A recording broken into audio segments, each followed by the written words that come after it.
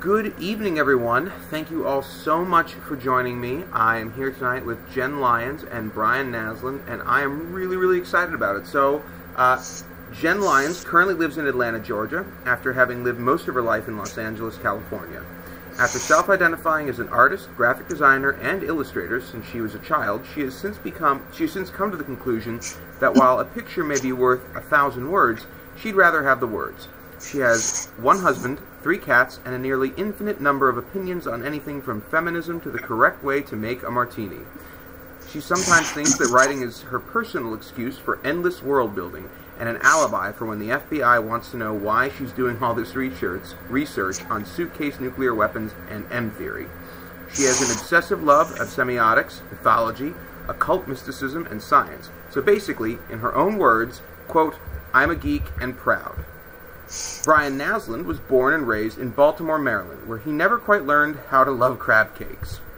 As a technology-soaked millennial, his first taste of fantasy wasn't from Tolkien or any of the other amazing fantasy writers he now loves, but instead from watching his older brother play video games in the basement.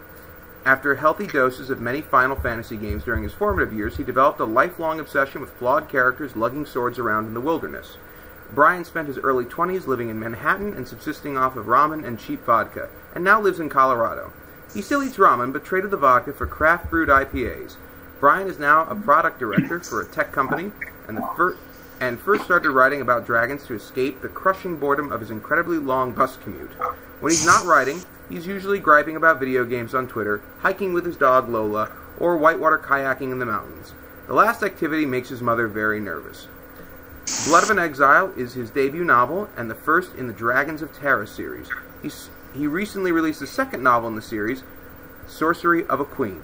So, thank you both so much for being here with me tonight. It is really exciting for me to get to talk to you. I am a huge fan. Well, it's a pleasure to be here. Yeah, thank you. I'm excited. And for the folks at home, in what is becoming a tradition, I guess, as we do these shows, there are drinks involved. So I have a Nice Chouf, which is a Belgian dark beer with spices. And I'll kick it back over to our authors, and they'll tell you what they've got. Sure. I've got the Odell's Mercenary, which is a double IPA, and very delicious, and from a local brewery in Fort Collins, Colorado. I have a martini, a gin martini, made with Orbium gin. Okay. And very cool. I feel like gin, despite my warm vodka days when I was like 22, gin's the only hard alcohol that I can get behind now. And I do like gin martinis and like grave diggers. That's a cool mixed drink that I have. But gin's my one hard alcohol poison. I'm very fond of gin. So I'm curious then, because you have strong opinions on the making of a martini. Can you make a good martini with vodka? And I'm asking for myself because I, much like Brian, gin is one of those things that I have tried. I've tried very hard to be into, and it hurts me in my soul. Well, the thing is that there's so many different kinds of gin out there that anytime somebody tells me that they don't like gin, I suspect they just haven't tried the right gin. But it's really difficult for me. On the one hand, I'm a big proponent of people can do what they want, and it is not really for me to say that if you want to have a vodka martini, that is totally fine. On my personal opinion, that's a kangaroo. But if somebody else wants to call that a martini, more power to them. I won't stop them. Okay, so strong opinions, but welcoming of other opinions. That's the way it should be. So let's move for a moment off of alcohol. I'm sure we'll come back to it. We always seem to. And let's talk a little bit about the books. So first, your novels are both really unique in different ways, though.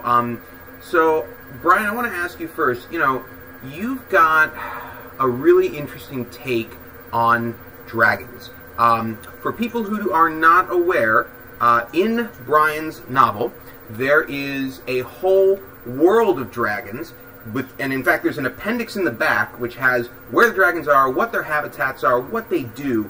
But you really approach it from the perspective of they are a part of the ecology, and as a result, they have a role to play. And I think that that's really, you know, shown very well with the Princess Naslund character, who's worried about what killing all the dragons might mean. So where did this idea come from? What made you think of something so unique? Yeah, I think it's funny because it's sort of the Ashland kind of conservation aspect came late in the process because I'd started sort of with the Dragon Slayer first, and in my world the way it works is becoming a Dragon Slayer is a punishment usually for committing a crime, and it can happen to lords, but it can happen really to anyone. And you get a pair of tattoos, and you have to spend the rest of your life basically trying to slay dragons, usually unsuccessfully. And so for that to work, for it to be like a realistic punishment you could give to a lot of people, I needed like a ton of dragons in the world. So that's why I started there, just sort of filling it with basically creatures to kill dragon slayers in very large amounts. And then, so the way the world is set up is there are some countries that really don't have good control over their wilderness at all. The dragons kind of rule, and they're just kind of living in their backyards, hoping they don't get eaten. And then other countries have pretty successfully eradicated their populations, and they're starting to see degradations of their ecology. There's wheat famines and plagues, and whole things are sort of coming out of whack. And that actually, I was inspired by a documentary about Yellowstone that was about the wolves in Yellowstone. And it's a real thing that happens in this world where if you remove an apex predator from a system, that system kind of falls apart. Mm-hmm. And it happened with the wolves. And I think in Yellowstone, I thought it was really interesting, but I wasn't sure. It's things where, the riverbeds start to erode, and when like moose don't have any predators, they start scraping off the leaves of trees and things like that. So I thought that was really cool, but I wanted to spice it up a little bit. So I did things where, in places where the dragons had been taken away, there's sort of this hallucinogenic cactus that the monkeys start eating, and the monkeys go insane, and then that becomes just monkey territory, and humans can't go there because they've removed one predator, but things have gotten completely out of control somewhere else. So, sure. Like a lot of things in my book, it was inspired by stuff I either saw documentaries about or read books about, or read on the internet because I'm addicted to Wikipedia, and I wanted to kind of apply it to like a fantasy setting with dragons. So. Yeah, I think that's it almost is. There's almost an element of the Australian war with the ostriches. Right? It was either ostriches or emus, where the farmers are trying to get rid of them. Emus, thank you. Where the farmers were trying to get rid of them, and they brought in the army, and they couldn't do it. And it turns out they ended up being a very important part of the ecology of the area. And I like I like the idea of systems that exist, and that when you tinker with them, it's sort of the Simpsons episode where they bring in, there's the lizards that are hatching from the eggs, and they have to get rid of the lizards, so they get the monkeys, and then who's going to eat the monkeys, and it's a system that keeps stacking on top of itself. So doing that with dragons, I think is pretty great. But Jen, you have a very different take on dragons. You don't have the lexicon of dragons. You've got the Godzilla of dragons. So talk to me a little bit about that. Yeah. So, okay. So first, I'm going to go back a little bit. So the series is called A Chorus of Dragons. And the first book is The Ruin of Kings. Book 2 was The Name of All Things. And then book 3 just came out, and that is The Memory of Souls. And dragons in my world are absolutely the opposite of Brian's dragons. Dragons in my world are a corruption. They're a defiling of the natural order, a curse that happened. So dragons are wrong. dragons are not only not part of not part of nature, but they actively disrupt nature wherever they go. And then they're also, so they're not a biological creature the way that Brian has them. There's only 9 of them, and it's not really, it's not established at all if they are even capable of reproduction as dragons. And for the most part, most of them are just completely insane. But they're also enormous. They're also, they're kaiju-sized creatures. They're really, really big, and one of them could devastate an entire country. So, yeah, it's a little bit different. Okay. Yeah, it's interesting because it almost feels like the dragons are the people. You know, they're influencing the environment, but not in a positive way. And you guys should know, we've now sparked a debate in the live stream chat over whether or not artificial intelligence could actually improve upon nature, because clearly human beings can't. Seems to be the consensus. That when human beings try to fix things, we do the exact opposite, and yet can artificial intelligence do it? That's very interesting to see. So yeah, good. We're already sparking a debate for change. That's a good thing, I think. Hopefully. Yeah, it's an interesting question. I'm not sure. I guess it depends on how good the artificial intelligence is. Yeah, the problem with any artificial intelligence is garbage in, garbage out. Yeah. It's only as good as it's been programmed to be. So that's an issue. I'm firmly on the side of human beings when the robot revolution comes. So yes, I think that absolutely we should mistrust the AI. But no, we're online, man. The robot overlords can already hear us. No, I'm loyal, sir, and I'm ready to. For what? Welcome. This is the moment where we need to have the disclaimer, like when you're joking with your friend on a phone call, and you're like, "Look, to the FBI agent who's listening, I'm clearly kidding about the thing I just said." Exactly. It's like the certain household smart apps whose yes. names begin with A, that I'm not going to say aloud because trigger. But like if you think her enough, she'll start like being nicer. It's really creepy. The one that I find the creepiest, if I'm being honest, is I'll be having a conversation with a friend about something, and I'll go, I don't know, we should Google that, and I'll go to my phone and I'll start typing like, what is, and Google will finish the sentence for me, and I'm like, how did you know that I was thinking and talking with my friend about that device that claims you don't listen? Yeah, they say they're not listening, but I think all mics are hot mics in one form or another. Yeah, they're listening. We know they are. So yeah, I'm building a Faraday cage in my basement though, so I'll be cordoned off before long. Just getting ready for this. So let's talk a little bit, Jen, about sort of the structure of your first book, because at times it's almost epistolary. You know, it's a recollection of the story, and also. And I don't think that this is a spoiler necessarily, but also at times you question the reliability of the narrator, and I feel like it's the most unreliable of narrators. Yeah. Right. How was it to write something like that? Because I imagine, you know, when you're writing a book, I'm trusting the narrator. He, she, they're my eyes into this world, and to then go, wait a minute, they may be totally wrong, is a whole mind flip. Yeah, which is why, you know, I mean, the guy who's pulling the notes together to form this book. So there's a different word to describe what the book is. Mm-hmm. It's not epistolary, because that would be letters. Yeah. It's diegetic. Okay. And diegetic means that the entirety of the book exists within the realm of the book. The book itself exists in the world I have created. So there's... The idea is that I have actually been removed from the equation. There is in the world there is an author of the book, and it's not me. So he's the guy who's footnoting everything, and he's the guy who's pointing out, you know, this point of view character just expressed this opinion, and he's completely wrong.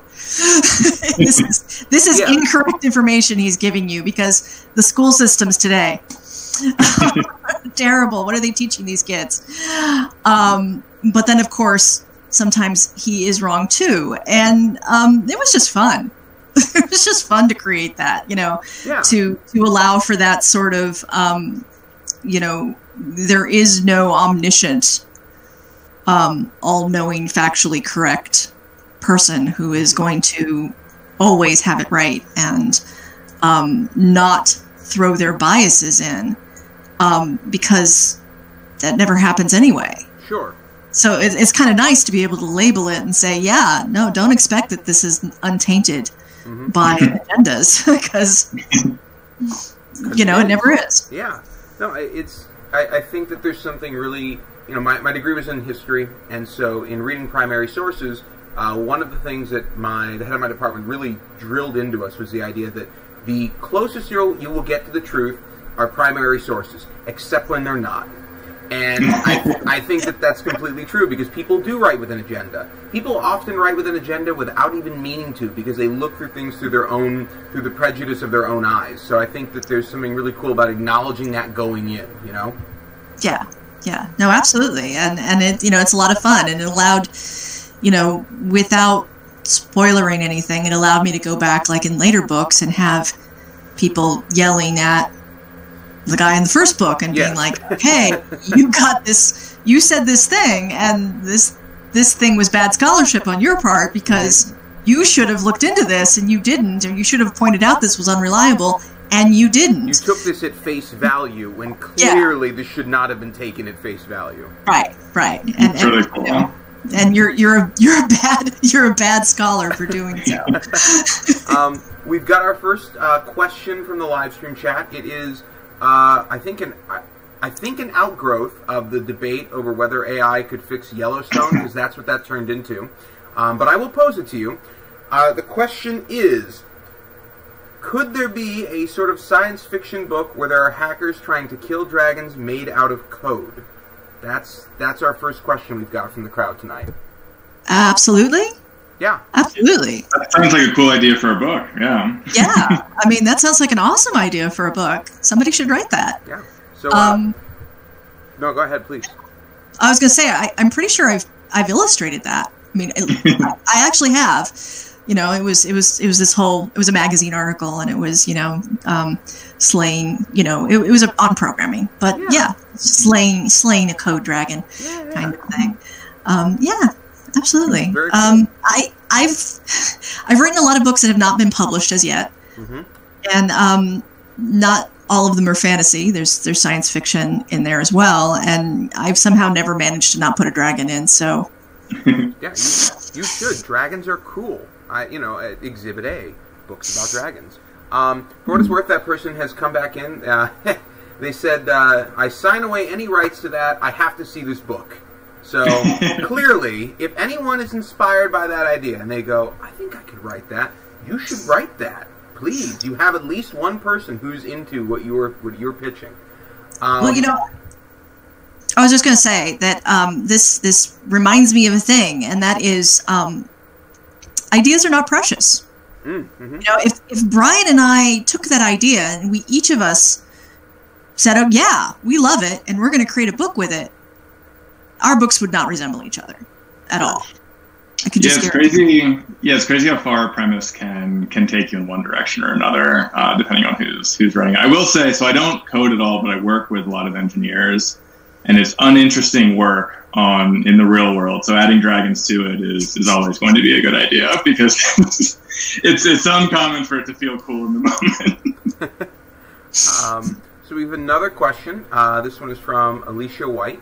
And they say, I love dragons, so I want to know from both Jen and Brian, what's the best thing about the dragons in your series? I know. That's tough, right? They're terrifying. Mm-hmm.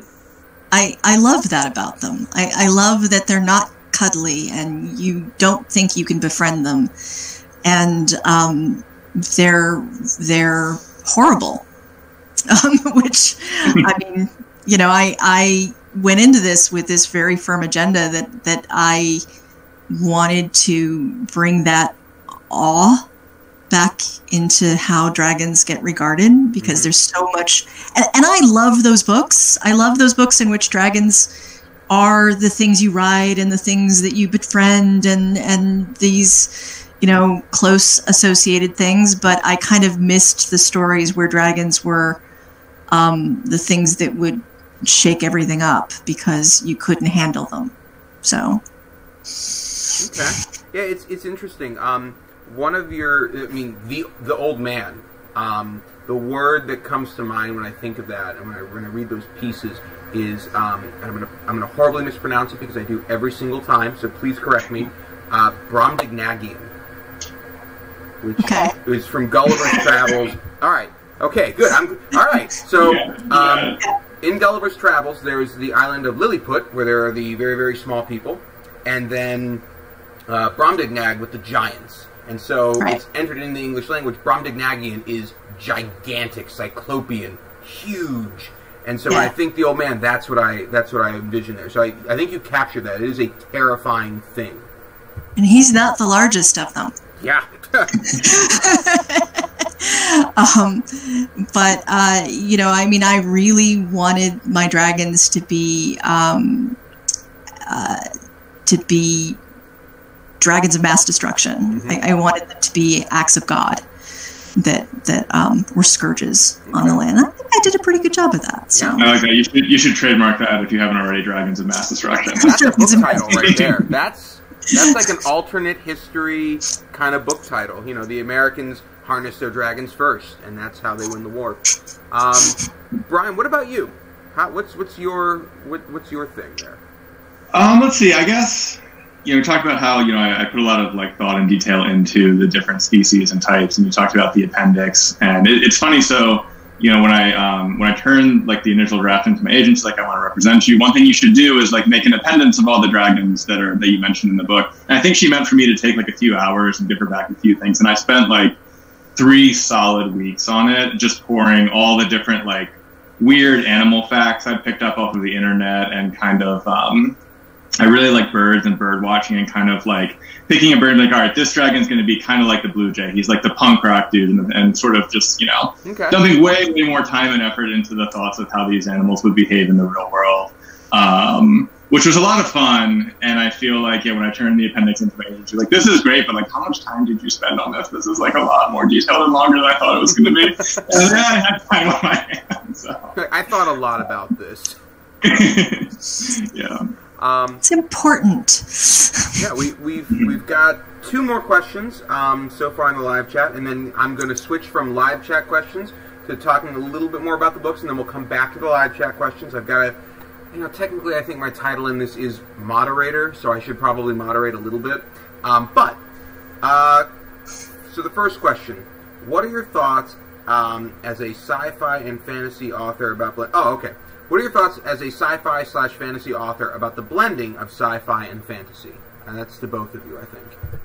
Okay. You want to take this one first? I took the last one first. Sure, yeah. I think it's awesome, and sort of the one that comes to mind the most I've ever recently really enjoyed is Gideon the Ninth, which sort of does a blend with that kind of thing, and I think it's just fantastic. So I love it. I have so I'm working on my 3rd book now, and I can't be distracted because I'm on close deadlines, but after that I have an open door to what I want to do next, and I have this idea folder that gets longer and longer, and a lot of them do blend sci-fi and fantasy just because it opens up so many cool possibilities. And I feel I've only ever written fantasy stories or really bad literary fiction short stories, so I've never gotten to put in a spaceship or a laser blast or anything like that. So mixing those 2 things together I think is just fantastic. So I love stories that do that, and I don't know if it seems no one has their finger on the pulse of what's coming next or trending, but I hope that it trends more because I think it's so cool when I get to read it. I think the dividing line between science fiction and fantasy can be very arbitrary. And there are a lot of books out there that get classified as one or the other, where but for the whims of fate and publishing, they could have easily appeared in the opposite category, or have their feet firmly, on the other foundation, even while they proclaim to be one or the other. Mm-hmm. So I tend not to pay too much attention, quite honestly. I love both, and that's probably why I tend to refer to, SFF more than just fantasy or just science fiction, mm-hmm. Because I think they all fall within that speculative, umbrella of we're gonna break the rules of the world in interesting ways. It's just, do you do it with technology, or do you do it with what you're calling magic? Mm-hmm. And I think you're 100% right, and everyone else seems to feel the same way. Alicia White, Dune is a classic sci-fi/fantasy. I completely agree. Magpie Starcatcher, in quotes, "You got chocolate in my peanut butter. You got peanut butter in my chocolate." Very much that way, I think, between those two. Yeah. Yeah. So let's talk a little bit about the genre of fantasy. I think most people would say that when it comes to a fantasy, there's a sliding scale when it comes to magic, between soft magic and hard magic. And I'm curious, where do you think Dragons of Terra and A Chorus of Dragons exists on this scale? Or, if we really want to kind of throw the playbook out here, do you not even believe in that scale? You just go, no, it's magic. I don't think about that. I think for me, I think you can certainly have that scale, but it depends on how you create things. So a Brandon Sanderson book is on kind of a hard magic scale, and yeah, exactly. And I think that you can embrace it if you want, but there's no real need to define yourself that way. And for me, I feel like for my stuff, I've had other people describe my magic system as it's not really a magic system at all. It's science, and there's varying levels of understanding around the science, but there isn't any real such thing as magic. And I feel like that's an okay characterization. The one that I've heard in reference to a completely different book that I liked quite a bit was actually about, there was a podcast on Geese Guide to the Galaxy, and they were doing an episode where they talked about the Expanse, and they were talking about how that's a sci-fi book that very much adheres to the laws and rules of physics and space travel, and the vast majority of what happens can happen in the real world in theory, except for all things that are outside that scope or related to one kind of event or element that's been introduced that, as far as we know, doesn't exist in our world. I don't want to spoil the Expanse for people. And for me, I inadvertently, I heard this characterization, it's kind of the same thing that I was doing. I introduced dragons into the world, and I try to keep everything else basically functioning in a way that is plausible with our kind of laws and understanding of nature. Mm-hmm.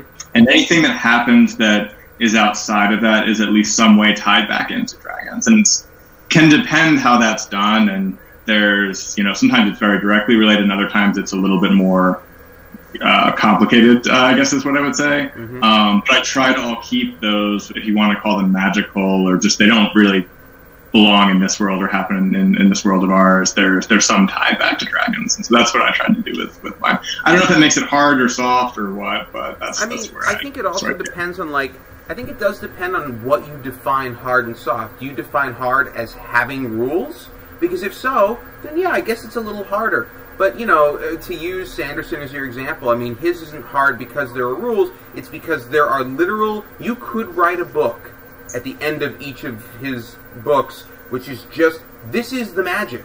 And I don't think that, I don't know that there's one way that really defines hard or soft.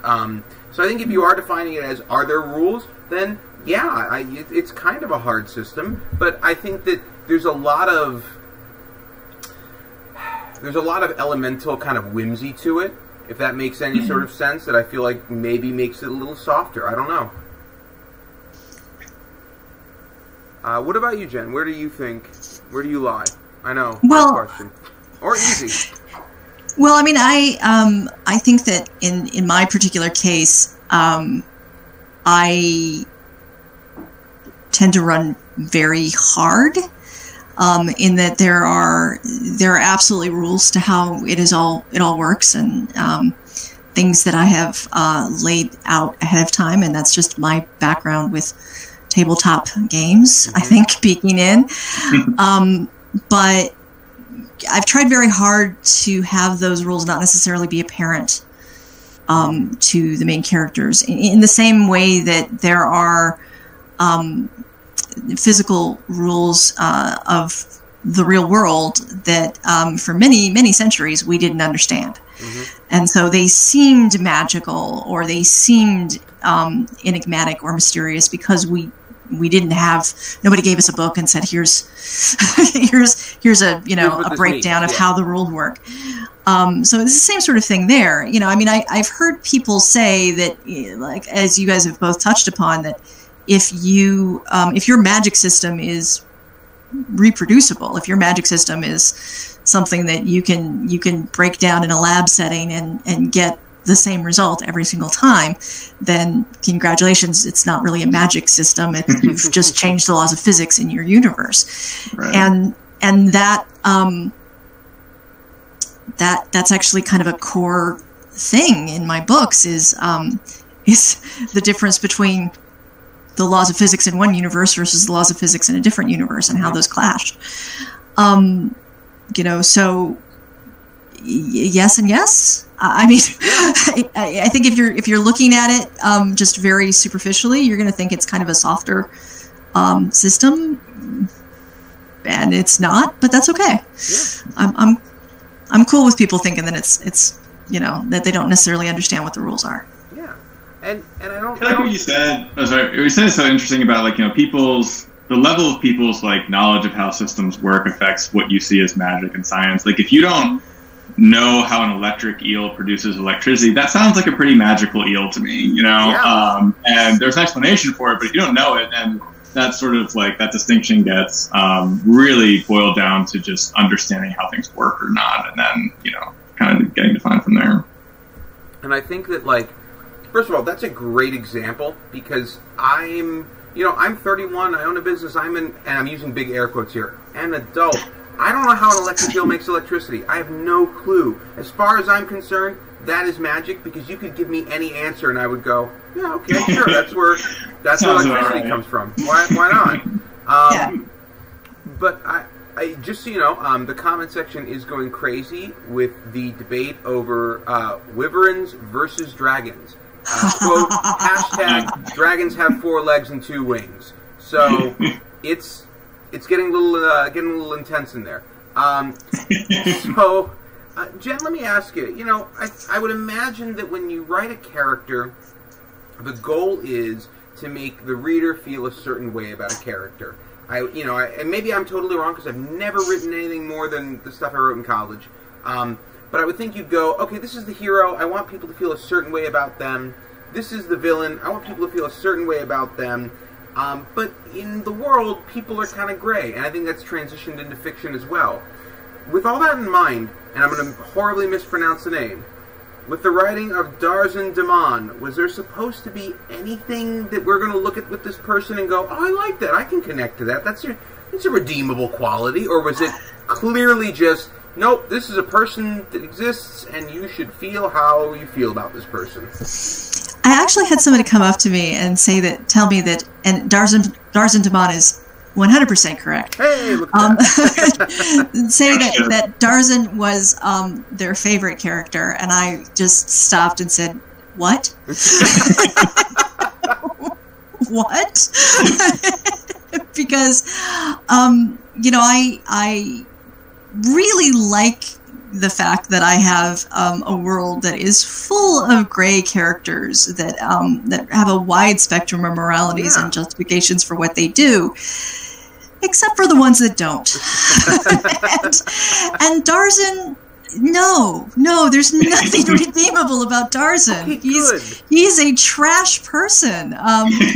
He is a sadist and a narcissist, and he is terrible, and no. So I feel weirdly better hearing you say that, because yes, all the other, not all, but most of the other characters are very gray, and I would read and I'd be like, I feel like I'm missing it, because this is an objectively horrible human being. No, he's just an objectively horrible human being. Yeah, okay, good. Weirdly good. Weirdly. So, talking about characters, Brian, you wrote a book with arguably 5 point of view characters, and that's got to be really tough. How do you keep everyone feeling with their voice unique and different? How do you keep the story straight, looking at it from 5 very different points of view? How much more complicated did you make your process, I guess?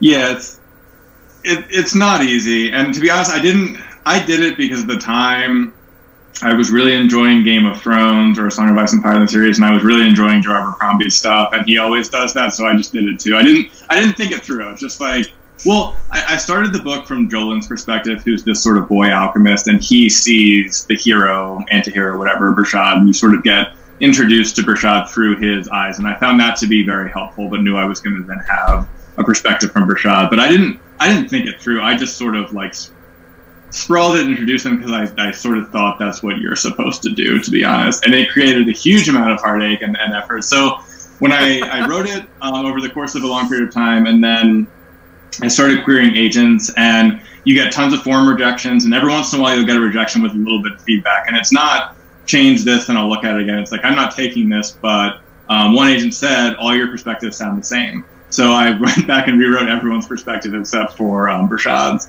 And it took a while, and it was almost nice for someone to say that and just be like, they all sound the same. Like, you've got to give these people more like depth and give it through their lens. She didn't say that. She just said they all sound the same, and I'm not taking it. But I was like, all right, I get what you mean. They do all sound the same. Everyone is like darkly sarcastic, and let's see if we can kind of improve it. So that was actually really fun, and I didn't regret that part. The part that is difficult is managing time and travel distances, because it's these 5 perspectives that have to intertwine at certain times. And I remember, like, I do all of my distances in like leagues and strides and things like that. So I was like, how many like leagues have they gone, and then how can they get back where they need to be? And like, as a personal note, I pride myself on always arriving more or less exactly on time when I said that I would be there. And I feel like that skill helped me, but I had to like figure out how big a country was in strides and leagues, and then how far they'd gone and all that stuff, just so it would plausibly like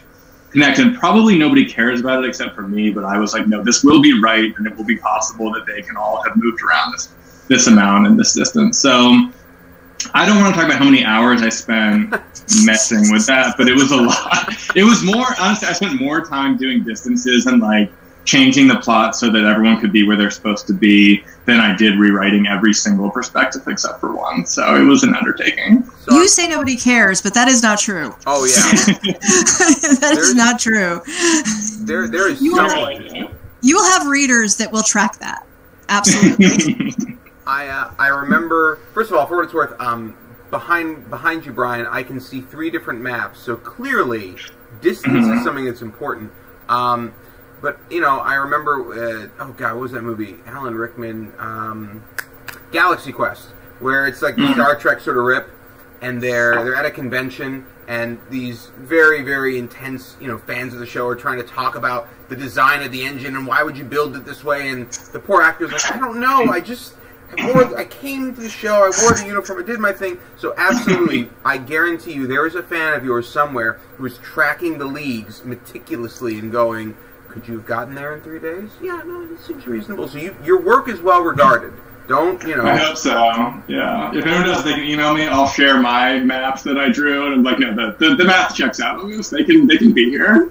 Or like Garrett's a very fast walker, and that's how he got here this fast. People have sent me pictures like of with all of my books where they've Post-it noted it, and they're going back and forth checking different things in the different books at the same time. So yeah, that's gotta feel really intimidating though, because you're the creator, but we're all human beings, and you write a thing and that's a good scene, and you move on, and then someone goes, oh, but this scene with this scene, and you go, oh yeah. No, it's terrifying. It's terrifying.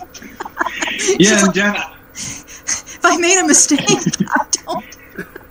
Yeah, Jenn, I don't know if you have any. I have a mistake, and I have a donkey vomiting in the scene, and donkeys can't vomit. And it's funny because I get, people, like, telling me that, like, on a fairly frequent basis. And I would say, like, you're right, I know. And it was a fairly, like, late edition that I put in. It was, like, during maybe first pass, or at least during copy edits. And so I don't Google everything to see if it's possible, but I tried to. But that one kind of, like, slipped through at the end. I was like, damn it! Sure. Why did I Google can donkeys vomit? Yeah. I don't know if you have anything like that. No. I mean, fortunately, not that particular one. Although I do, in fact, have a note in there that I have a horse god in my books that deliberately modified horses so that horses and equines in general, so they could vomit. It's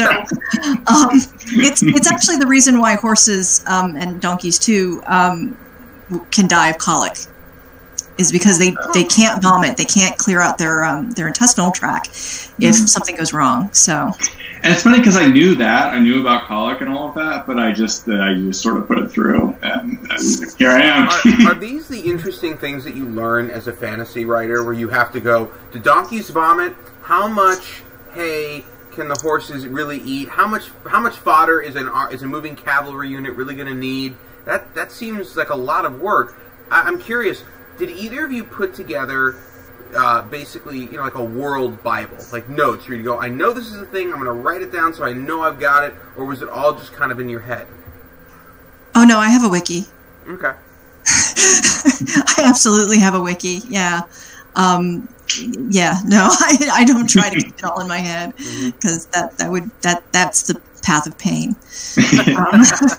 Yeah, I say I have notes, but they're not organized in a wiki. It's just a massive file in both, and it's not even in one place. Some of it's in Evernote, some of it's in Scrivener, some of it's just on my phone in random note apps. I'm not an organized person, and it has caused me quite a bit of suffering. So yeah, I do try to write stuff like that down, and I will Control Find is my friend across all of my different notes and things like that. And I can usually remember enough to figure out what to search to find the answer, whether it's in a previous book or if it's in some note that I have from God knows when.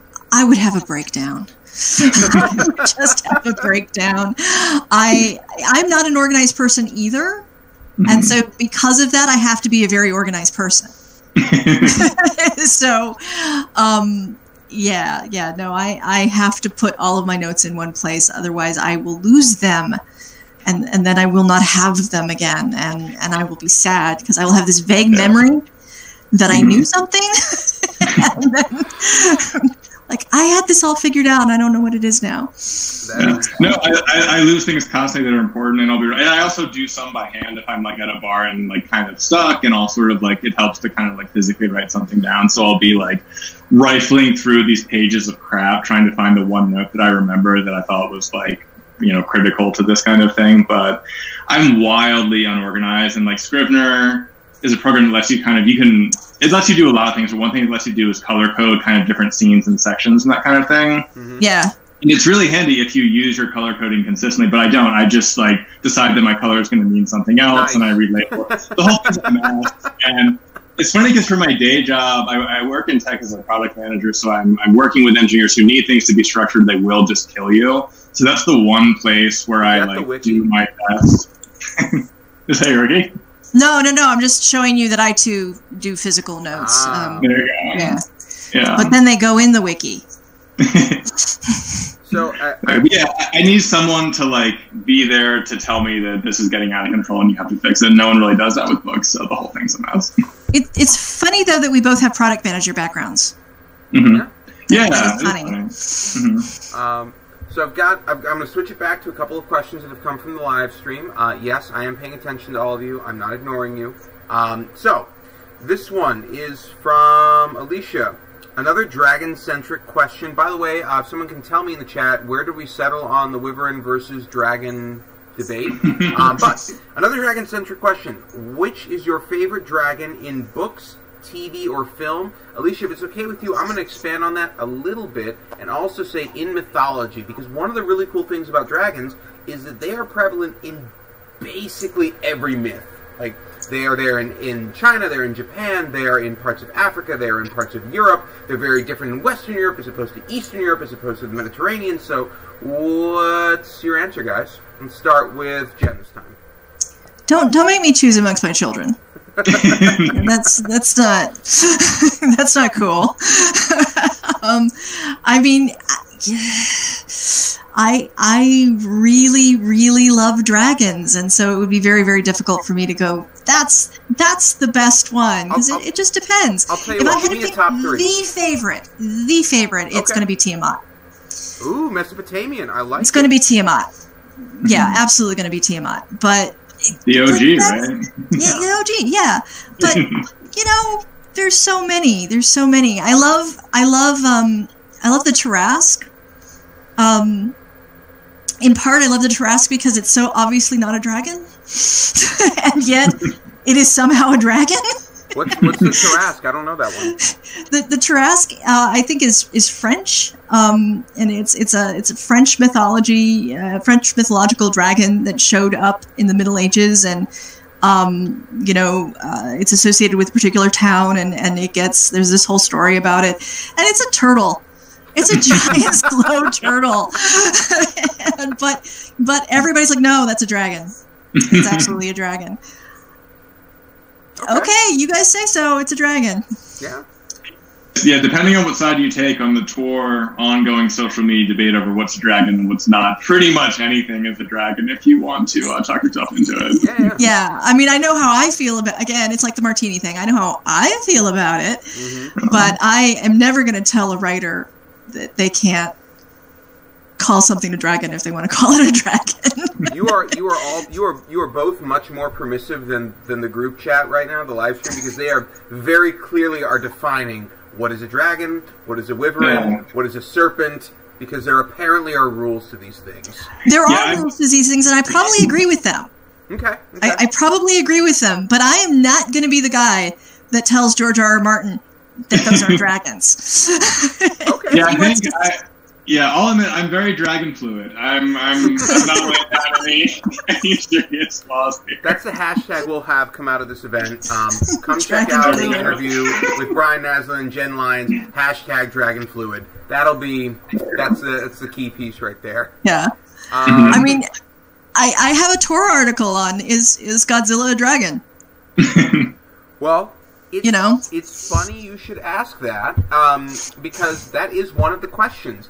Is Godzilla a dragon? And the debate, just so you know, one of the responses that was framed was that no, he is not, because Japan has dragons and Godzilla is unique and different from that. Sure. And I think it is more nuanced than that, unfortunately. Okay. I think it is, oh, by the way, say hello to Ozymandias. That is Ozymandias. Hello, Ozymandias. Because it depends on definitions of dragons. It depends on who gets to decide.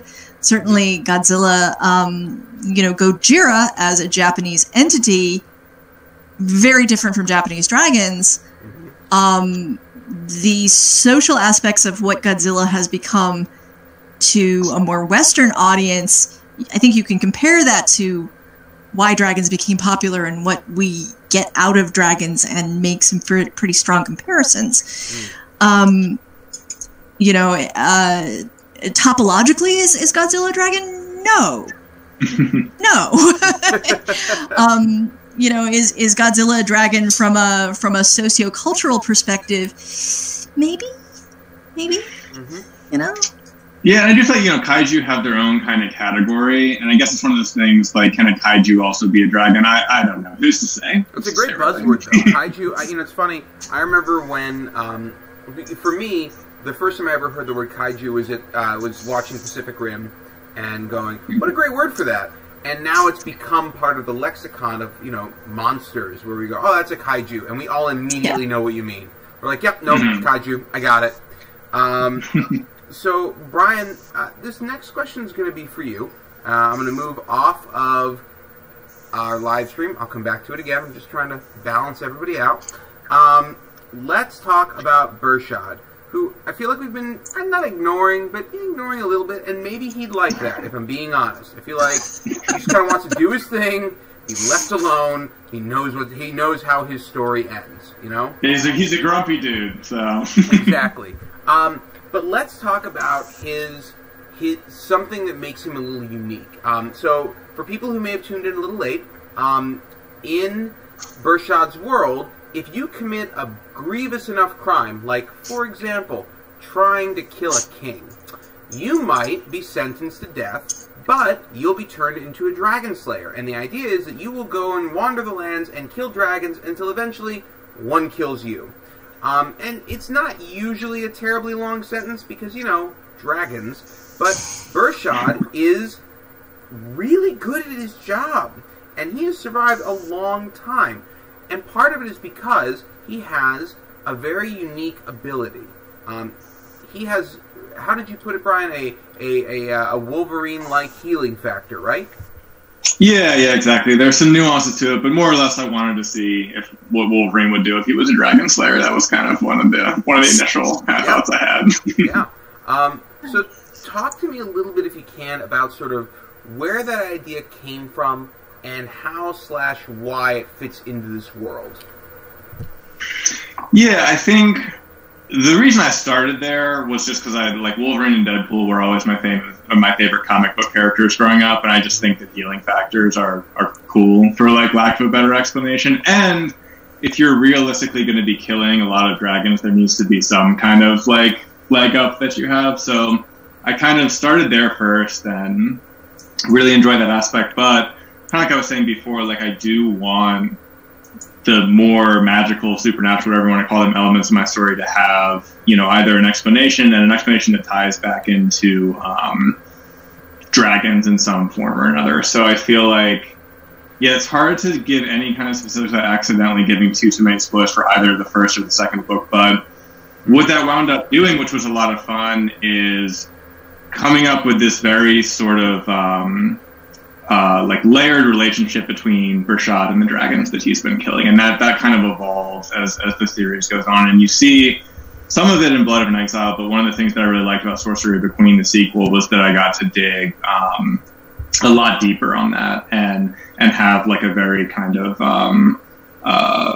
close relationship between Bershad and dragons and that kind of thing. So that's a vague answer, because I feel like if I go into, I'll mess it up. Spoilers. Yeah, no, that's fine. I try to keep our events as spoiler light-ish as I can, because I want everyone to have the reveal. I think that's a lot of fun. It's a great payoff, and I want people to have that. So I don't want to take it away from anyone.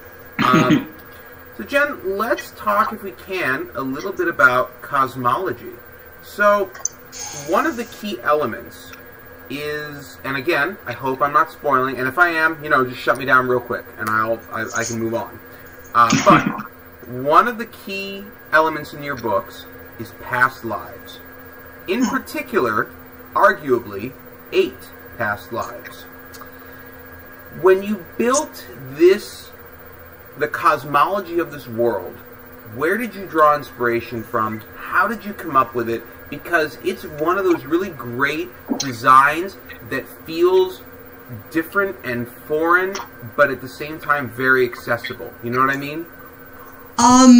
This was born of a very, very way too many years of Dungeons and Dragons. Okay, yeah.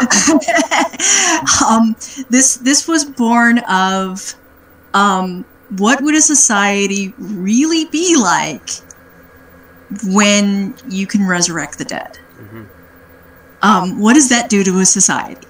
When you can be reincarnated, when you can be resurrected, and who controls that? Mm-hmm. And how is that not a control of a valuable resource that would, an accumulation of power that would have an effect on things? Mm-hmm. And of course the answer is it's not. I mean, it is an accumulation of power. It is absolutely, if this is a thing that the rich have and the poor do not, then that's an issue. And all of this, the idea of the twin worlds, that you have a very real world and the living world, and then you have an afterlife, and that these are actually concrete places that you can journey between, mm-hmm. came out of me trying to examine what the ramifications are of a thing that is treated very trivially in most D&D games, mm-hmm. which is this idea that death is temporary. Yeah. Kind of an inconvenience, but not really a big deal. You can get raised. There'll be, you can make a petition at the local temple and pay a fee, and you'll be fine. Mm-hmm. So that's kind of where that came from. Very cool. Yeah. And as sort of an add-on, tag-on to that, one of the other themes, or themes isn't the right word, one of the other important things in your books, and again, I'm trying to be spoiler light. I don't say spoiler-free. It's like when someone tells me, it's a fat-free candy. I'm like, well, then it's either not fat-free or not candy. Don't lie to me with your... no chicanery here. So, spoiler light. There are magical artifacts, for lack of a better word, in your world. Do the numbers... Is there significance with the numbers? The number of magical artifacts in comparison to the specific reincarnations? The number 8 is really important in my world. Okay. Okay. It's yeah, no, that's not a coincidence at all. That's a thing that, in fact,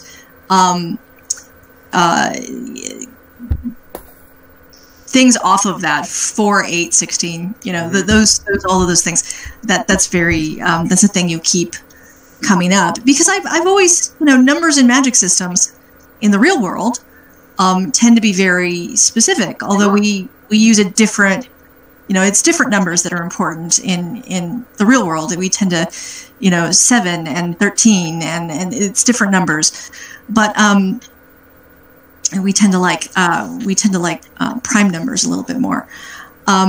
So when I was creating a different universe, I was like, okay, let's create different magical numbers. Let's create different numbers that are important, and kind of very fundamentally important. You know, this whole story really stems from a mistake in math, because you know, the ritual that goes wrong that kind of sparks everything is somebody not understanding what numbers are important, getting the numbers wrong. Line of code. yeah. I mean, making a mistake on a line of code, basically. Yeah. And all of this stems from somebody not double checking their work. QA did not do their job. Yeah, exactly. Is it a bug or is it a feature? And the answer was, And yeah, in this case, it's a bug. Yeah. So, yeah. No, that's a great answer, and for what it's worth, it's interesting. I'm a giant role-playing game nerd.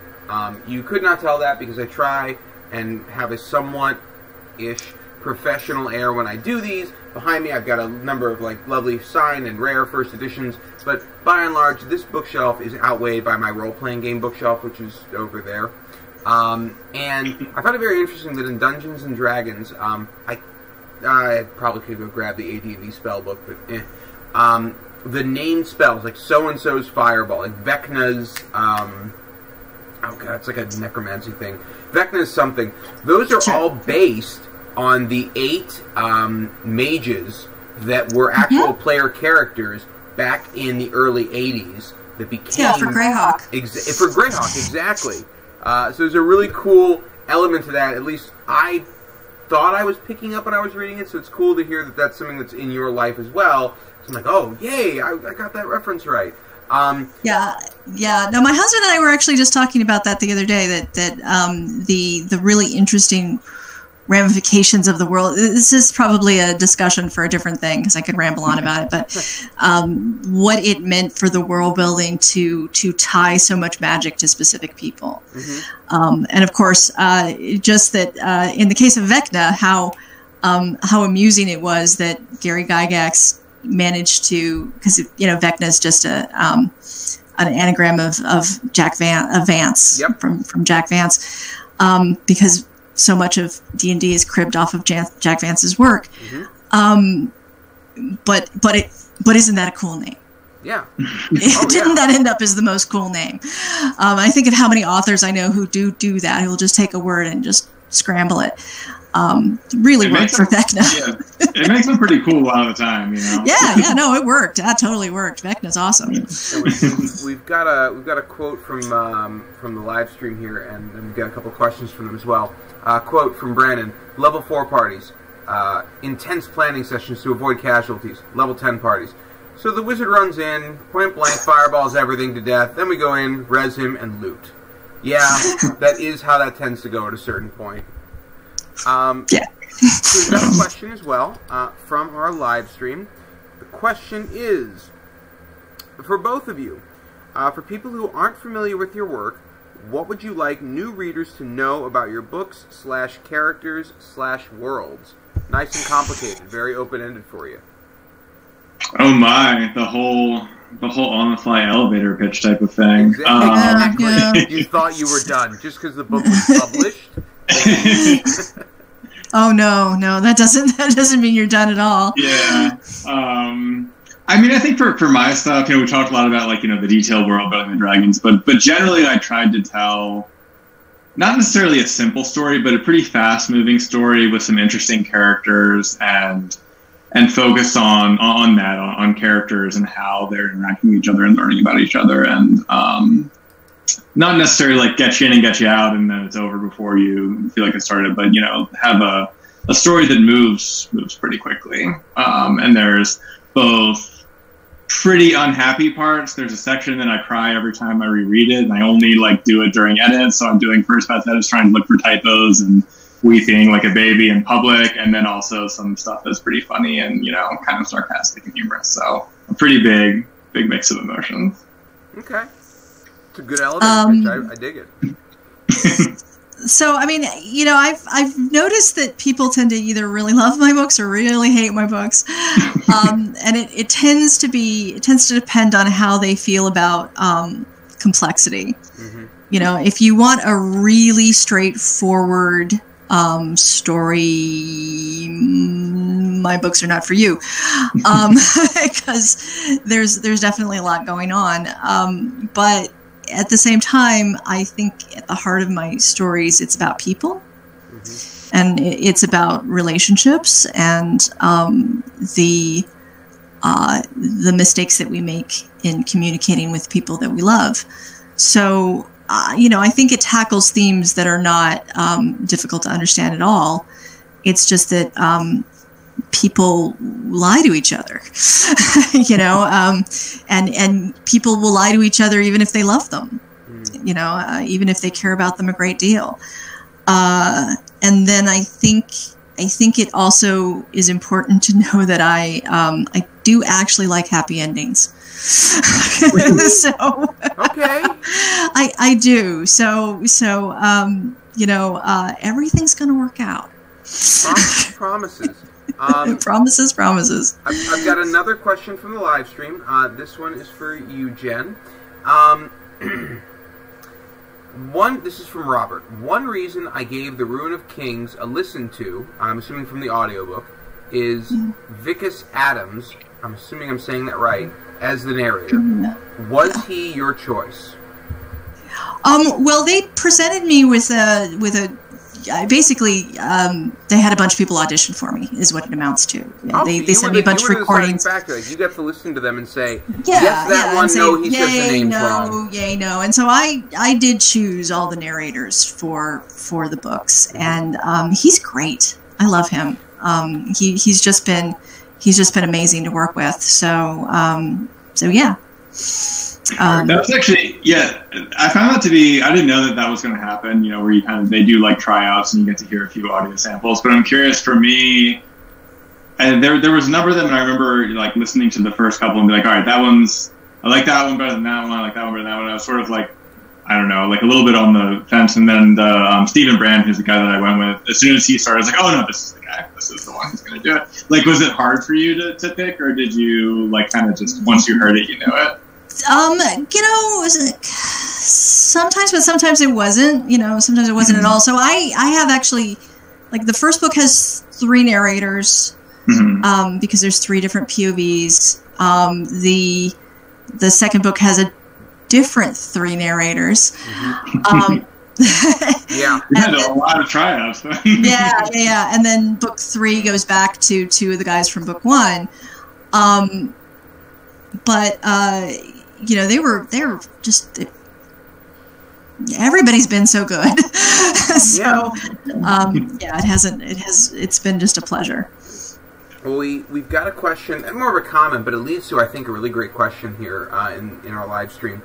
So they said, Alicia says, I had no idea they had auditions for these things, and I guess intellectually I did, because obviously, you have to try out for the job, and it makes sense that they would have you be the person who'd be deciding. What are the kinds of things that you're looking for when you listen to this?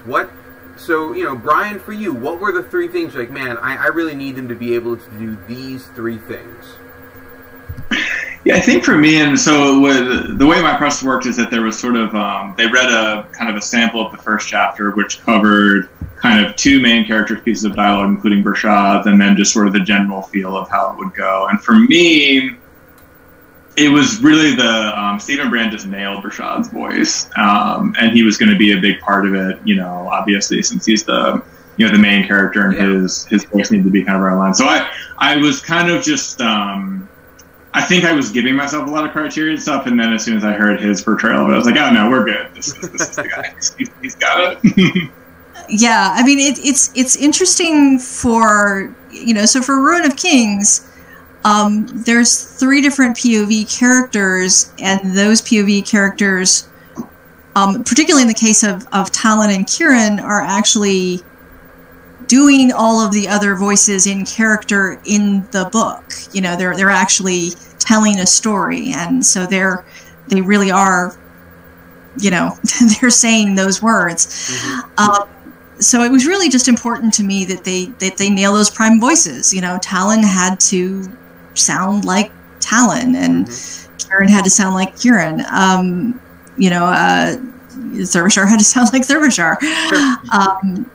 And I mean, so that was kind of the main thing was, I wanted them to be able to do other voices as well, but to some extent that was much less important, because no matter what happened, it was always going to be Kieran trying to do another voice, not a voice actor doing another voice. So, it was kind of okay to me if he didn't maybe if Kieran didn't do the best, Teraith. Although in point of fact, Vicus does a fantastic Teraith. So Robert, who sort of kicked us off on this a little bit, says, love Thurvashar. He's such a pack of sass. Yeah, that's a good way to put it.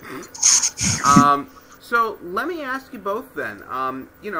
These are series that we're talking about, and the most recent book in each of your series has recently come out. What are some questions? You don't have to give us the answers, but what are some questions that are potentially getting answered in your latest book? And what are some new questions that might come out or might come about? I know, right? That's a horrible one. It's like you don't want to give it away. You want to tease enough. It's the spoiler threading of the line, but yeah. So I think, and I have to emphasize this. It's 5 books. Yep. This is book 3. We're not done yet. We're not done because there was a lot of people who were coming back to me and going like, how dare you? And I was like, yeah, this is not the end. At the last page, just be like book 3 or 5. Yeah, I mean, like, please believe there will be more books after this. It's going to be okay. So, but no, I think book 3 is really when the consequences of book 1 and 2 start to come together. So book 3 is really when we start. It's when shit gets real, It's when you're starting to go, oh, okay. It's when misunderstanding the math and misunderstanding a prophecy become really fucking important. Really, the memory leak and the bugs are really stacking up. And really stacking up. And it's also when that thing I mentioned earlier of, maybe Thurvashar getting some of the details wrong or some of the assumptions wrong and not questioning them in book 1 start to come back to bite him in book 3, where it's like, oh, you did have the pieces to put that together, but you took some things at face value that maybe you shouldn't have. And so book 3 is when that really starts to come as a wake-up call that maybe, it was a thing with one of my editors actually, who came to me at one point and was like, well, so and so is one of the good guys, and I was like, I never told you that we only had good guys and bad guys. I never told you there were only two sides. That's not how these work. Who told you that was a good guy? So I think that really starts to slam home in book 3. And Brian, how about you? What are some things that, again, same question, are there new questions that are raised? Are there questions that get an answer of sorts? And I realize it is spoiler-ish. This is the extra whipping cream in the cakes that we sell, that we go, oh no, they're very, very healthy for you. Ignore the frosting. Yeah, I can ride that line, or I can try to. So mine is a trilogy, just 3 books, just 3 books, which is some undertaking. But so I think there's a few pieces. One, the world does expand in the sense that you get to see new countries, new places that you heard about in book 1, but didn't actually get to see, and that was a lot of fun to do. And then I think that there is this mystery around Bershad and how he is healing and how his body works in relationship to the environment. That question, I can say that gets definitively answered in the second book. Okay.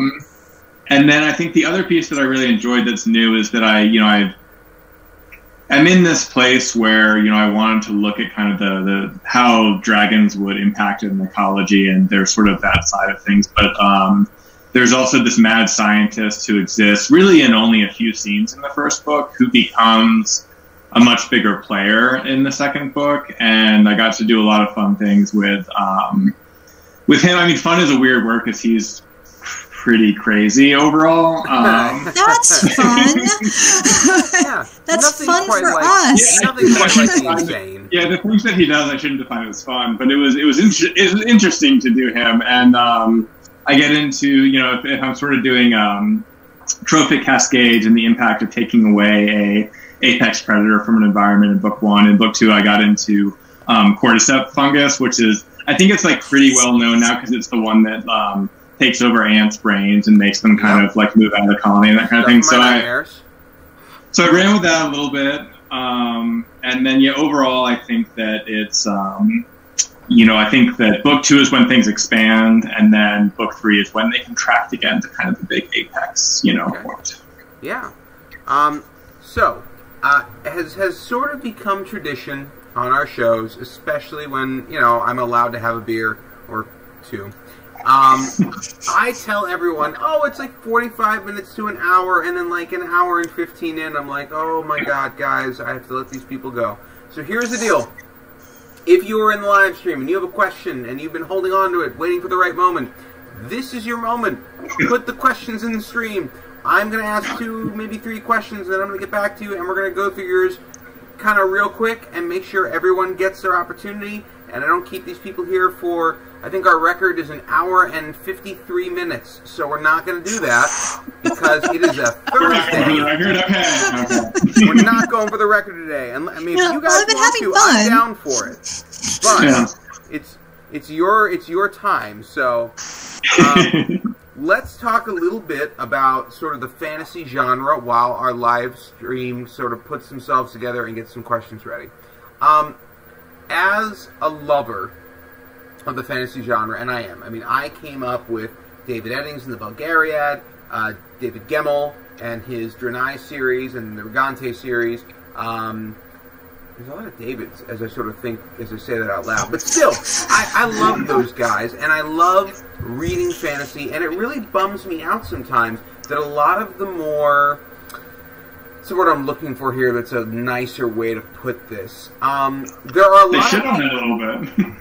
Yeah, there are a lot of people who are sort of literary critics, let's call it, who look down their nose at the fantasy genre. And and their argument is always, well, it's fantasy where anything can happen, so there's no drama and there are no stakes. But you've both written books that are full of drama and full of stakes. Well, first of all, I guess 2 parts. The first part is, why is this still a thing that gets kind of thrown at the feet of fantasy, whereas, Jason Bourne can have amnesia, but also still know how to be a spy somehow, and that's totally believable and okay. And how, as a genre, you know, how do we engage people better? I guess, you know, we're not all Tolkien, and that's a good thing. You know what I mean? Well, I think for me, it's funny because I guess in some ways, I didn't think of it until you sort of put the question that way. I'm a converted person who was I was an English major. I had my nose up to fantasy for a while and was reading, like, you know, dead white dudes, basically. And what really changed my perspective is that between my junior and senior year of college, when I was, like, deep into, like, the arrogance of only an English major who's, like, between his junior and senior year, I had a job at a literary agency as an intern, so I was reading submissions, basically, and I was kind of, like, passing things up to assistants and then to agents. And the agency I worked for, they represented Twilight, and they were deep into genre, both, like, you know, romance, fantasy, sci-fi, all across the board. And what changed it for me is that I was doing these dumb literary critiques of these short stories, stuff like that, for school, and then I would do these readings, and I would like something and bring it up to an agent, and they would address it in the not in the exact same way, not like a literary critique, but they would be like, do you feel something when these characters are interacting with each other? Like, are you emotional about this? Is it,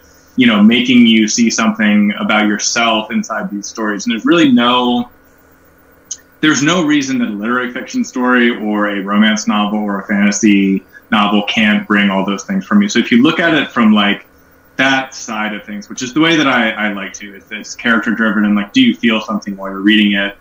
None is any better than the other ones. It's about whether it can, like, drum up emotion in you. And once I saw these, like, extremely smart, talented people looking at, it was like a Dungeons and Dragons book that they were asking me about this, but, like, do you care about the characters? Like, if one of them dies, are you going to be pissed off, or you're not going to care? I was like, oh, I'm going to be super pissed off if this guy dies. Like, okay, so give me the whole manuscript, and we're going to read it, we're going to give it a good book. Because that's, like, what makes a good story. So once someone told me that, I was like, oh, I've been being a little bit of a close-minded idiot, so... I wouldn't use such strong language, but, you know, okay. Just for me, that's the way that I felt. I mean, I think that that even purely aside from the idea of appreciate a good story for a good story, that fantasy has the same potential to it to examine social issues and social cultural development that we typically relegate to science fiction and technology. You know, when you look at the works of people like N.K. Jemisin, or I mean, Octavia Butler obviously is very famous for this, but more recently P. Djeli Clark, and just I could keep going on with names, because I really feel like we are in a golden age right now, where there is amazing work that is coming out all the time, just constantly. You know, there is so much about fantasy that gives these wonderful opportunities to examine the human condition in a way that is maybe not as threatening, you know, is maybe not as you know, is a little more accessible than if it was purely a real world equivalent of it. And I think that those are opportunities that I don't know, I feel like that have been ignored because we're just so interested in putting a label on it that is escapist. Yeah. So, although there is nothing wrong with escapist. Yeah, look out the window. Just, you know, now's a good time for it. Just right. You know, there was a period of time in my life where fantasy books really kept me going in a very real way. And that they kept me going. So there's nothing wrong with escapism. No. I think especially now, you know, a little vacation in a different world is something everyone could use a little bit of, for sure. I think you're completely right, and I really appreciate you sharing that. You know, for me, it's interesting. In my early mid-teens, you know, I was kind of a jerk of a teenager, and I was in a very, very rough time in my life, and for me, a teenager. Yeah, no, but like, I did a wilderness program for about 4 months. I learned to live in the woods. It was an experience. And then I went to a boarding school, and I like to joke that there are 2 reasons you go to boarding school. You're either really smart and you go into an Ivy League and you've got straight A's, or you're kind of an asshole, and I never had straight A's, so that tells you what you need to know. But I discovered at the public library in North Brookfield, Massachusetts, David Gemmell, and his fantasies were all about like standing up against impossible odds. He wrote a lot of low fantasy, but with one high fantasy character who would just go, I know this is stupid, but this is wrong, this is right, and we're going to do what's right. And absolutely, it saved me in a lot of ways. So I think that any story can do that for someone, and I think it's wonderful that they can, and to be dismissive of them really, bothers me. I think it was Neil Gaiman who said something to the effect of, fairy tales are important not because they show us that dragons exist, but because they show us that dragons can be beaten. And I think that that's something that fantasy can do incredibly well. No, I would agree. I would very much agree. So that was my TED Talk. Thank you all for coming to that, about why fantasy is important and you shouldn't be a literary genre snob, let's call it. But we have a couple of questions from the live stream. I promised I would get to you, so I'm getting to you now. And if I don't, if I'm answering questions and you keep asking, we'll roll for a little bit. So let's see. Christopher Morgan, who's your favorite Tor editor? Answer correctly.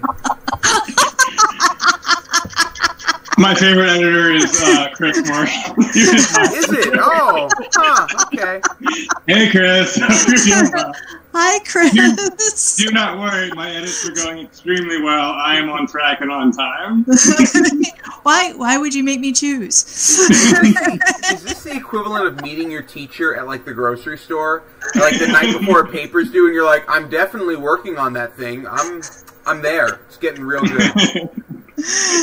Well, I mean, as much as I do love Chris, I gotta say that Davy Pillai and Bella Pagan. I do need to give a shout out to Bella too, who's my UK editor. So credit there you go. Bella's awesome.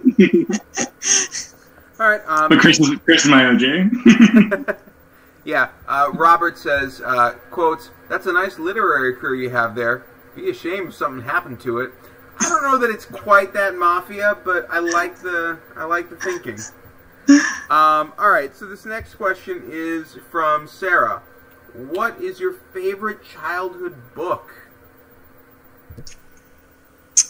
Okay.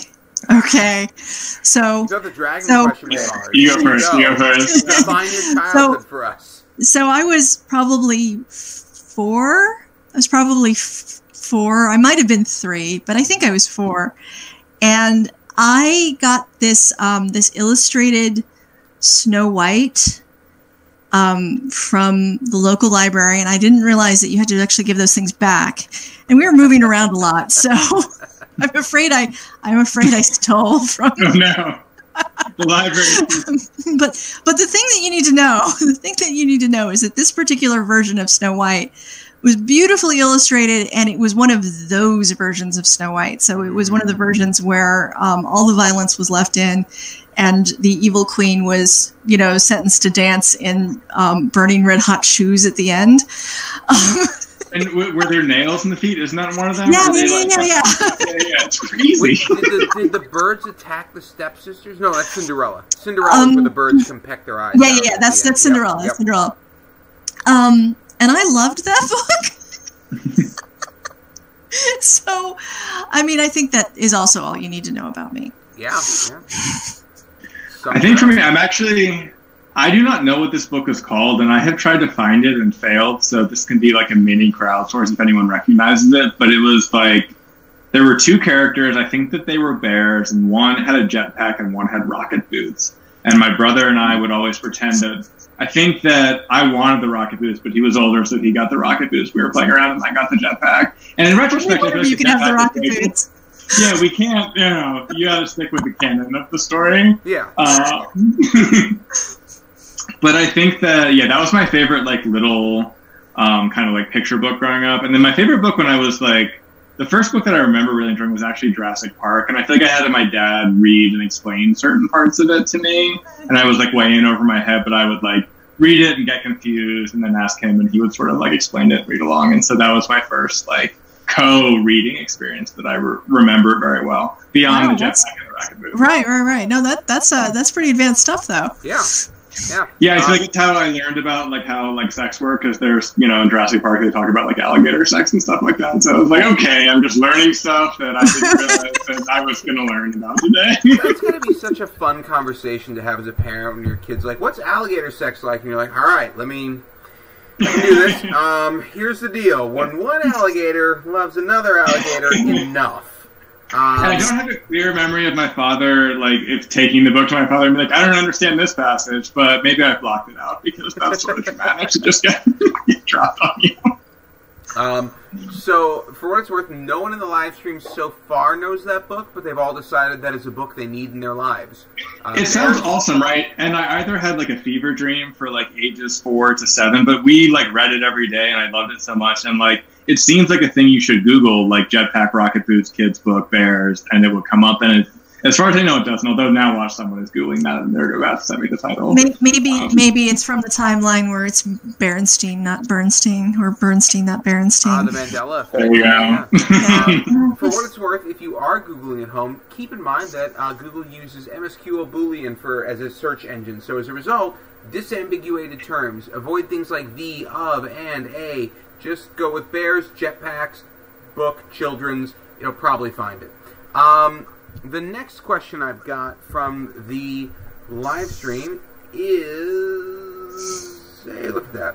From Ash, for Jen. How difficult was it to query with footnotes and the different timelines? It's a good question.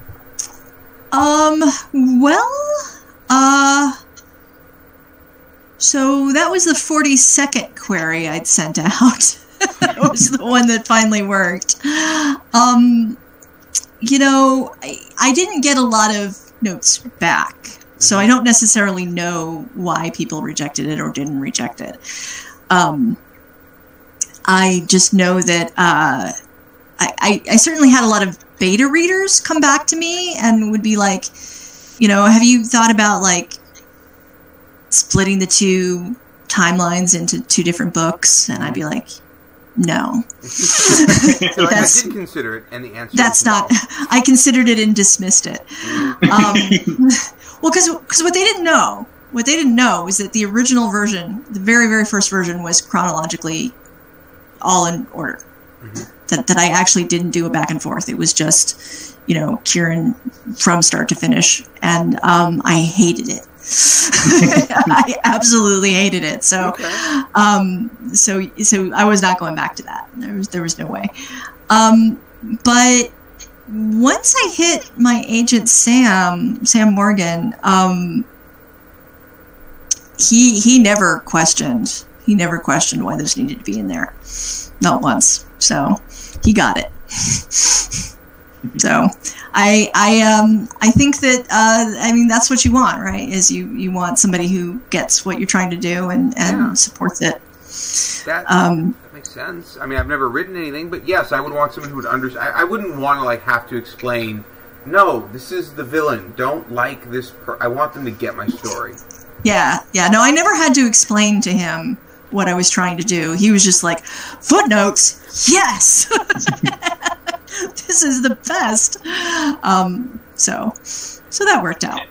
Yeah, I think that's just a cool feeling early on, you know, when someone gets what you're, you know, they're picking up what you're putting down. And Chris, if you're still around, I remember, like, you know, immediately he was like, all right, he's got it. He sees what I'm going after. Yeah. And like I said, it's a really cool feeling. For what it's worth, Chris is definitely still around. He is our most recent commenter in the live stream. They're now arguing... Oh, yeah, no, he asked, is this just creepypasta, Brian? It might be. Just something that, you know, came up. So this next question is from Brandon, and Brandon wants to know, do either of you have a favorite role-playing game system? For what it is worth, and I you know, minor plug for my buddy who's asking this question, Brandon is currently running the game that I am in. So he's running an Exalted game for us. I don't know if you know that one. It's a White Wolf system. Yeah. So what is your favorite role-playing game system? So I can go first because my answer's sad. So I've never... Oh, wow. Okay, yeah. Yeah, so I've never gotten to play D&D or anything, kind of like tabletop RPG or anything like that. And I've tried for years to invite myself into, parties when I hear about them, but no one wants to really train the new person or anything like that and teach them. Oh. But right before all the COVID stuff happened, I finally, found a group, and there was, a new DM, and he wanted to teach us all. I was super excited. We made all our character sheets, and, the day we were going to meet was pretty much when, lockdown started and all of that. And we've basically been on pause. And I feel like there's lots of ways to do it remotely, and we should get on board with that. But Brian, you and I need to talk. Hold on. There is now, by the way, Brian, there is a queue. Okay, just so you know, the very first person before Jen jumped in was Brandon, who said we can work in Brian. We can add you. And then Christopher Morgan wanted to add Skyrim counts. So.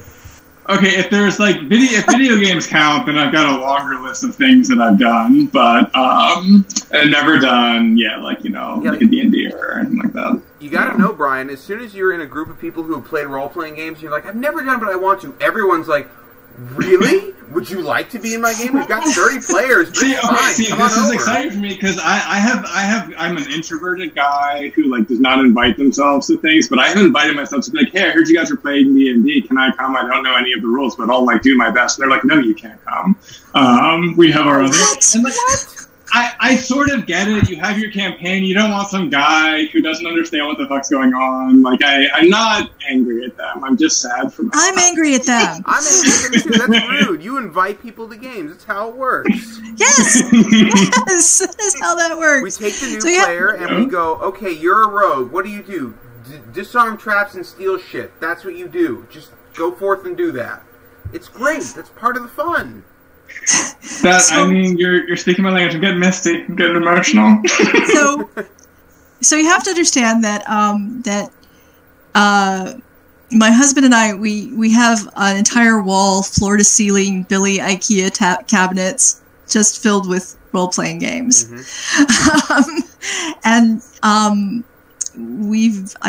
don't even want to. No, I'm not going to talk about how many years we've collectively been playing. It's a lot. It's a lot. Both of us have been playing since we were single digits. So, nice. Yeah. So I've played a lot of stuff, and he's played a lot of stuff. But my favorite is still, and I'm in a D&D 5.0 game right now, as well as in a Traveler game. But I got to go back to Champions for me, which is it was hero system. It's still around, but it's basically superheroes, and it's a point buy superhero system that I played for years. It's actually how I met my first husband, and I still adore it. So that would be my answer. That is a great answer.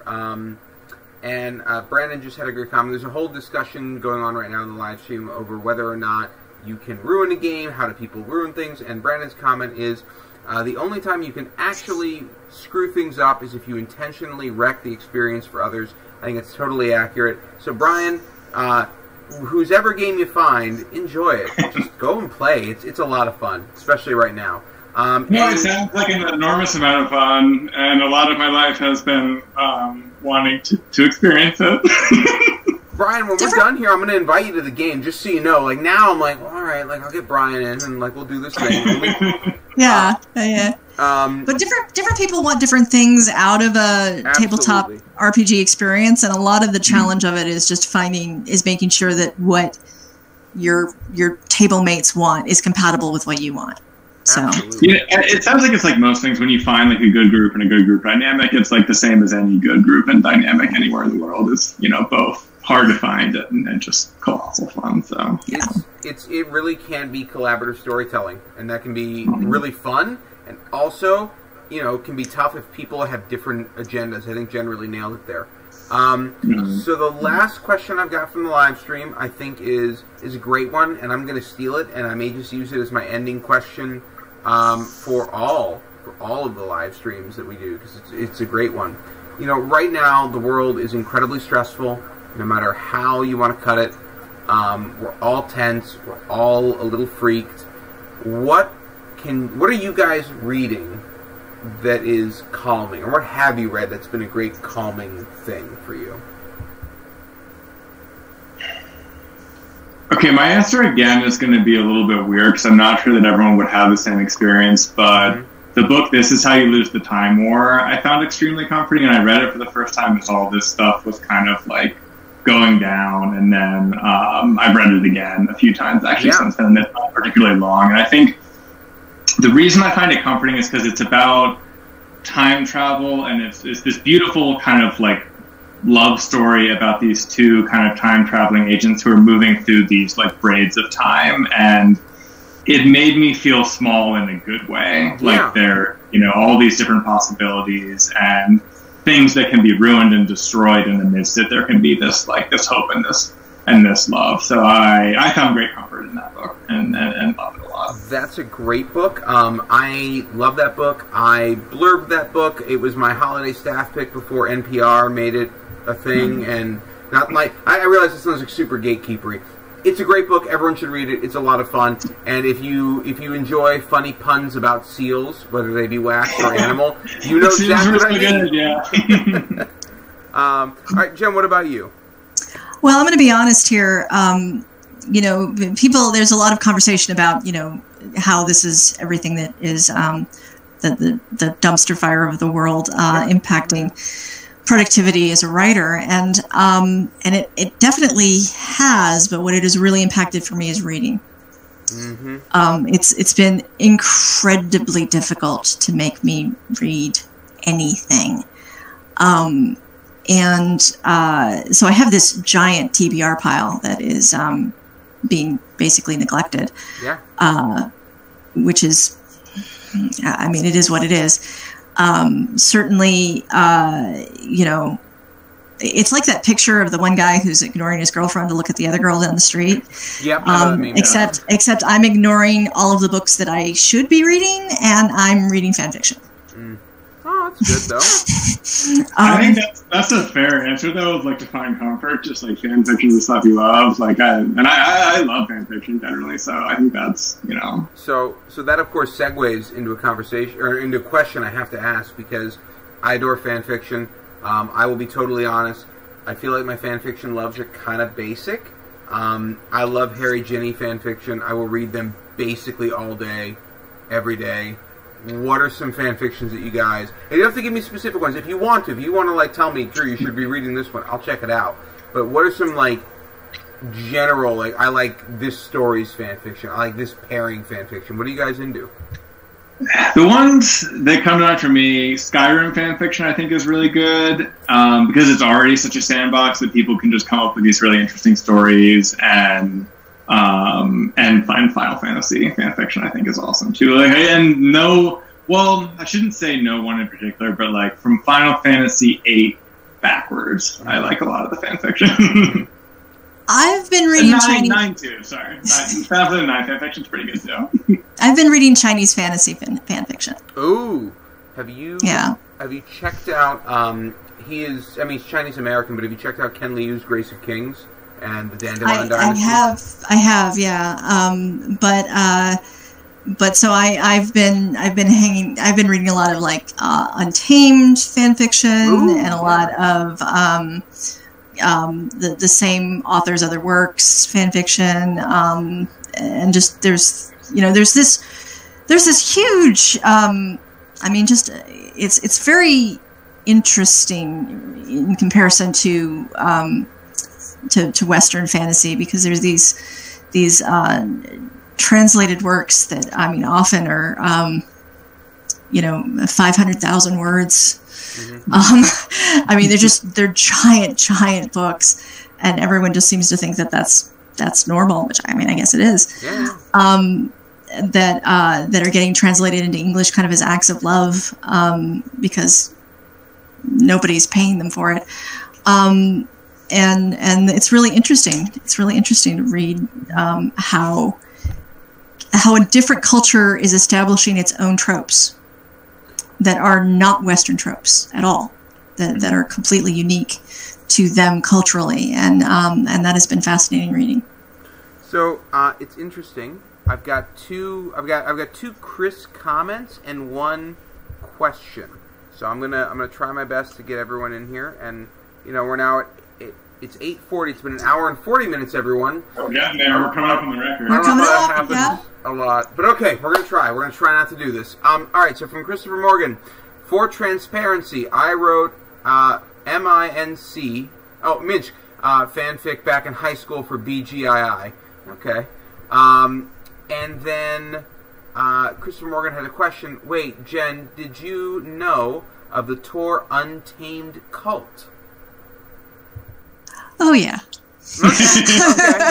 Like, please, yes. we all bow to sect leader Raushi. Okay. And then this next question is from Alicia.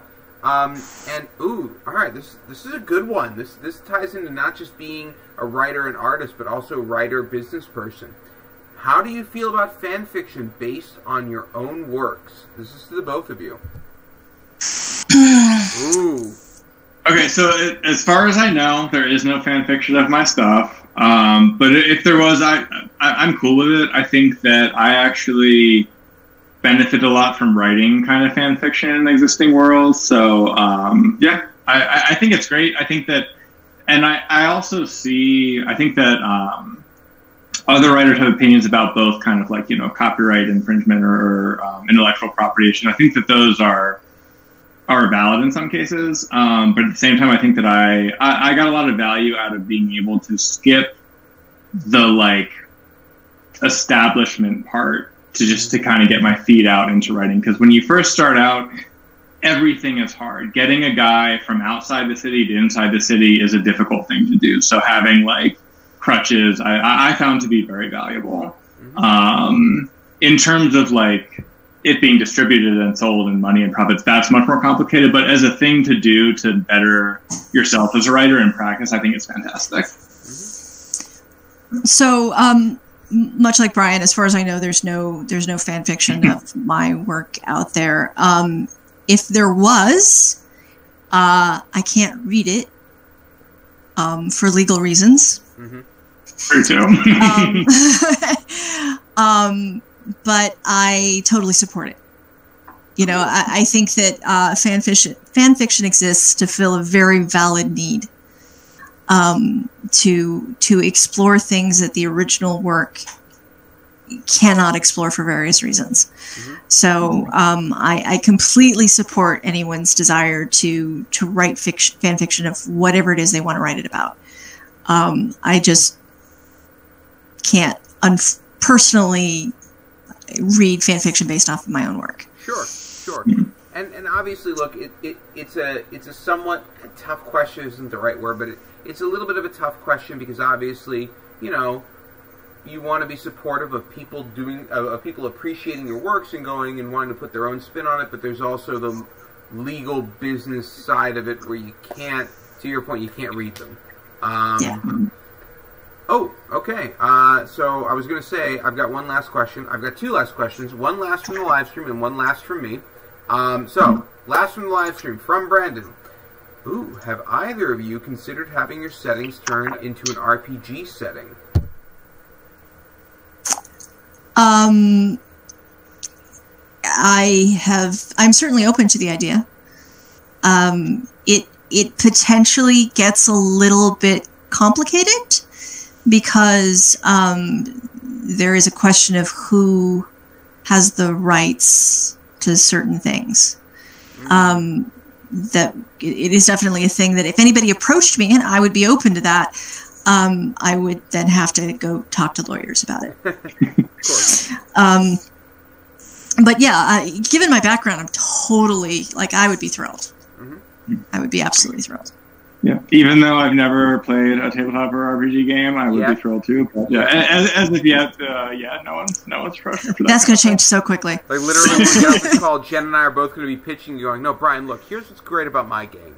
Let me tell you." Normally, if it was a normal situation, I'd say like I only got time for one game, but it turns out I got time on my hands. So. Great. Okay. So it is. So we're 6 minutes away from the record, or actually I think 9 minutes, but still. Last question, and we might get there because it can be a doozy of a question. Once upon a time, in a creative writing course that I took back at New England College, or maybe Michigan State, they kind of blend together at a certain point. Early in my collegiate career, I remember reading about the idea of the ideal reader, that when an author writes a book, they are writing it in mind with this ideal reader. And this is the person who reads the book and goes, "Oh my God, this book was written for me. It fits me." Who, not necessarily like you go Kevin. I mean, if you know Kevin's your ideal reader, great. I guess name Kevin. But who is your ideal reader? What kind of reader is your ideal reader for your books? Well, I write for me. Okay, yeah. I mean, I write for me. That's a very. I guess that's not a long-winded answer at all. But I've always done this because there were things in fantasy books that I wasn't finding, so I had to write them. To quote the Toni Morrison quote, but my ultimately I write what I like and what I think is cool. And not everyone's going to agree with me, but hopefully people will, or enough people will. I am pretty much just going to echo that, because I feel like everyone's a black box, right? Like, you can't really write for anyone besides yourself. You can guess, and you can be a good guesser, but generally speaking, I only kind of know what I like. So I just hope that there are people who like the same thing that I like, and kind of go from there. I'll even go so far as to say I think that trying to write for somebody else besides yourself is a trap.